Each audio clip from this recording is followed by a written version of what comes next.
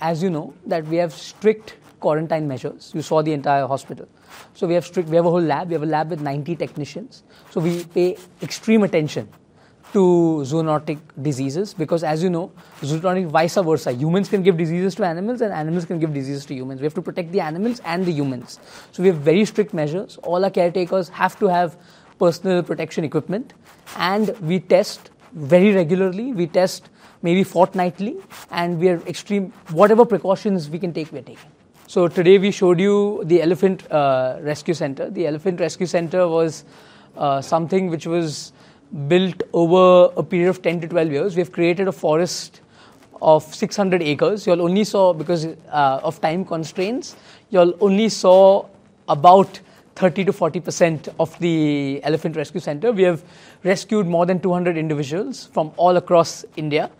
We have more than 30 veterinarians only concentrating on the Elephant Care Center.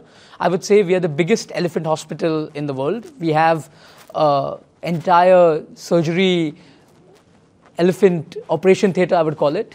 We also have X-ray units, we have laser units, we are endoscopically doing surgeries on elephants.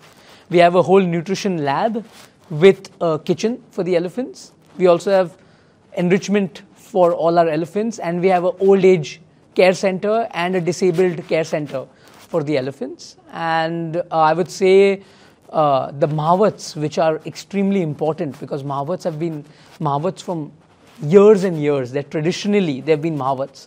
We have rehabilitated a lot of mahvats, and we have got them from different places of India where they were forced to beg, because to keep an elephant is not easy.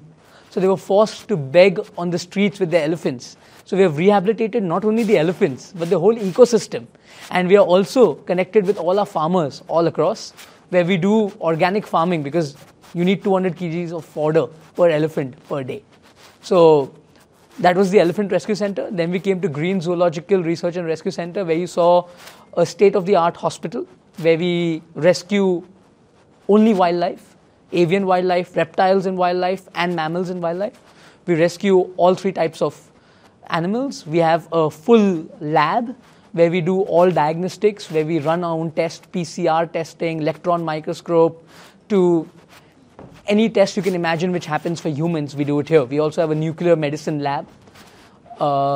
And you saw the enclosures. So we have tried to create a habitat where we have planted the plants also as per the animal habitat.